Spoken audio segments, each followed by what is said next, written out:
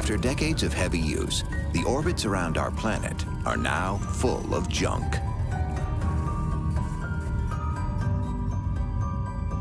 Space junk is all the stuff that we've launched into orbit that no longer serves a useful purpose. So it's satellites, it's rocket bodies, it's old gloves, it's toolkits that astronauts have accidentally dropped. Basically, litter that we've left in space.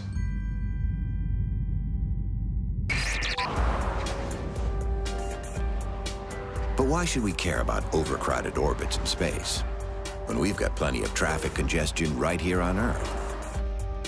Because from GPS to cell phones to the weather forecast, life as we know it on Earth cannot function without satellites above.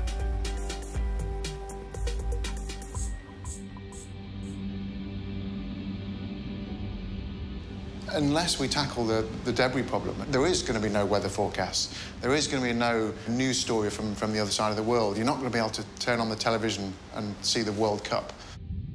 There are over 1,265 satellites operating overhead right now. And each one needs a clear lane in order to travel safely.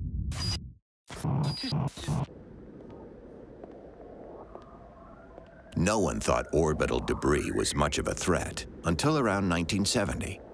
A NASA scientist named Donald Kessler started making calculations and realized that leaving junk in orbit is a formula for disaster.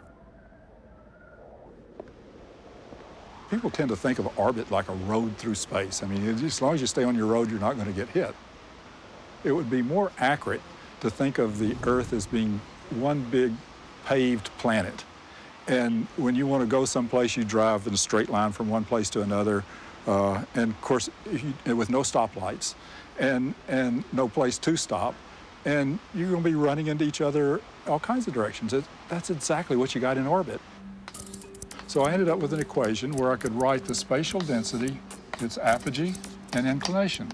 Then you can do neat things like, well... Donald Kessler's key insight is that when chunks of space trash collide into one another, they splinter into more space junk. Unit volume. If you want to know the flux, the spatial density... Each collision sets off an exponential cascade of collisions that will eventually destroy every satellite in orbit.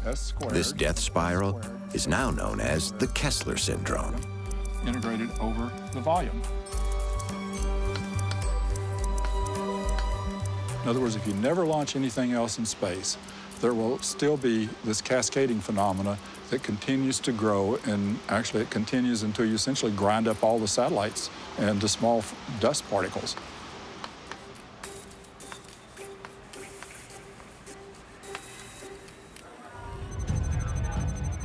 Pre-pass SVN 26. No time-critical commanding, no satellite conjunctions, good on step 6.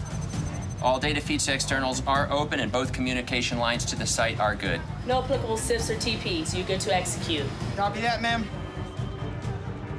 The United States Air Force Space Command takes Donald Kessler's predictions very seriously. Those objects are going 17,000 miles an hour.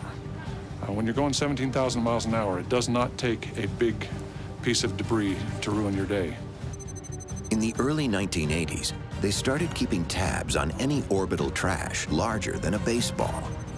Back then, there were 6,000 such objects. Give level 1 a call on the TTC 56. For decades, that number grew only slightly. An international agreement kept space junk under control by sending used rocket bodies down into the upper atmosphere, where they harmlessly burn up.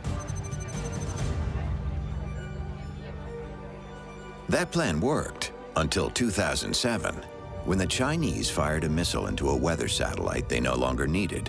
It was proof that they could hit such a target and destroy it. I think they did that because they realized that the United States military is critically dependent on space. And they felt like if they were going to be able to effectively respond to whatever challenges they had in the future, they needed to develop a way to challenge our space capabilities.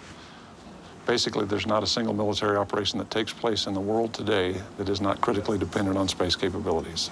And if space goes away, we do not fight as effectively as we would otherwise. That Chinese target practice demonstrated what a war in space might look like. It also highlighted the danger of any collision in space, intentional or accidental. After the collision, you see quite a compact debris cloud at the start. But then because some of the fragments are thrown into higher orbits and some are thrown into lower orbits, the speed is different. So you see the debris clouds stretch out and it forms this ring. Now, because the Earth is not spherical, it causes that debris ring really to start to stretch out. It moves the orbits around the planet. So it goes from this kind of compact debris cloud right at the start to the situation where all of that debris ends up being distributed all the way around the planet. That one incident when China demolished its own satellite in 2007 increased the amount of killer space trash by almost 30%.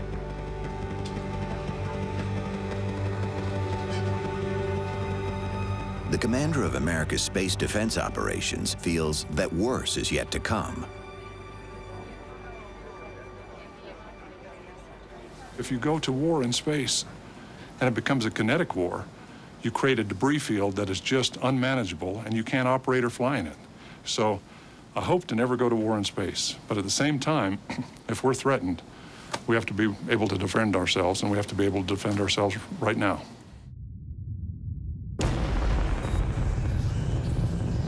The debris problem continues to grow.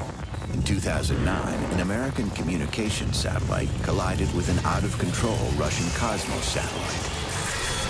That collision gave the Air Force 4,000 more pieces of junk to keep track of. With over 17,000 large objects flying in all directions, Kessler's calculations predict a major collision within 5 years. What happens when a small piece of metal and a spacecraft slam into each other at a combined speed of 30,000 miles per hour?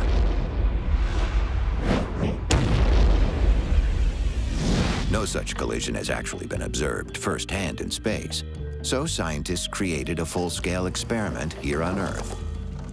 Lots of people fire things like that, for instance, and many things, many physical phenomena do not scale with size very well. So we really wanted to get a full-scale, full-size test. This was the size of the object. It was maybe a little bit shorter, but basically a large hollow object is more representative of something that's actually in space, like maybe a small satellite or a piece of a small satellite. Patty Schaefer fired the soup can-sized object into a metal tank at 20 times the speed of sound. Is that T-minus 10? Yes, that's T-minus 10. 9, 8, and then you hear this. And the building literally shakes a little bit, but I think a lot of it is me, you know, just being freaked out. And then you see your screen flash up, and it's over. All that work is turned into this.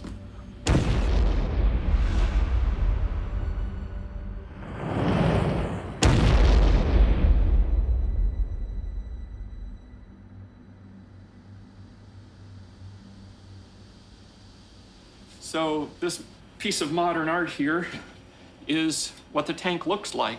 Now this is the top of the tank. Right here it folded after it flew through the inside, but you can see it's all splayed out. The intense heat of the explosion turned solid metal instantly into gas. When that vaporized metal cooled and turned back into a solid, Patty found these. Hundreds of aluminum flakes. On Earth, they're harmless. But when they're zooming around like bullets in space, they're lethal.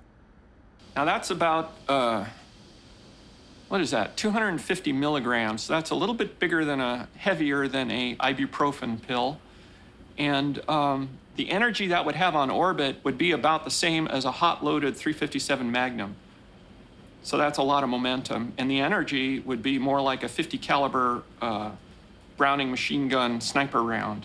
So if you're going to think about how dangerous this is on orbit, think 357 Magnum, 50 caliber sniper round, somewhere in there.